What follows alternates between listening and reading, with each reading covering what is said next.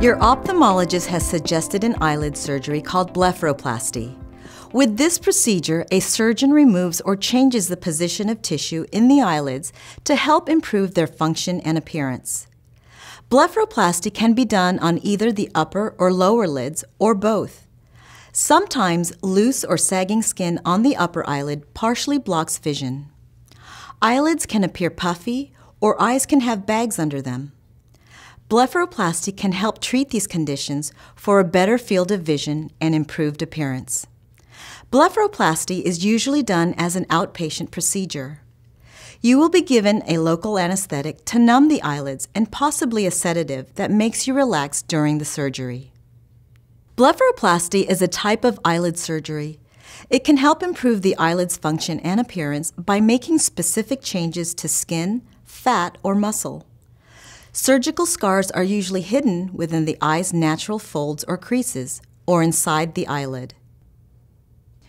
During blepharoplasty for the upper eyelid, the surgeon makes an opening within the natural crease on the lid and removes excess skin. Depending on the purpose of the surgery, the surgeon may remove muscle and remove or reposition fat.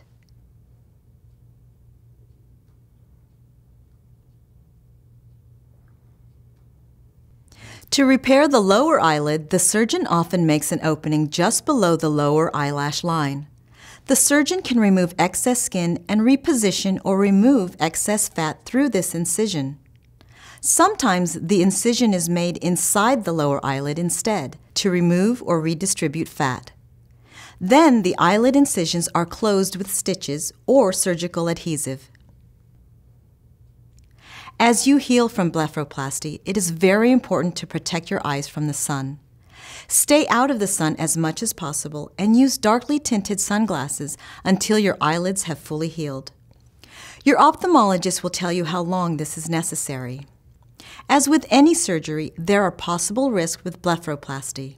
Blepharoplasty risks can include unusual bruising or swelling after surgery, severe dry eye, bleeding from incisions, infection, pain, sensitivity to sun or bright light, difficulty closing the eyes, outward rolling of the eyelid, pulling down of the lower lid, scarring, need for adjustment or additional surgery, change in vision, either temporary or permanent, possible blindness, and problems from anesthesia.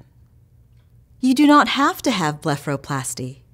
For your upper eyelids, it may be possible to have surgery to lift the eyebrows instead, improving your field of vision. For your lower eyelids, there are non-surgical options for improving the appearance of excess skin and fat. These may include some skin treatments. Your ophthalmologist can explain why he or she recommends blepharoplasty for you. If you have any questions or concerns about the procedure, ask your ophthalmologist. He or she will be happy to help you understand the risks and benefits of blepharoplasty. Also, if you have any questions or concerns about your eyes or your vision in general, don't hesitate to bring them up.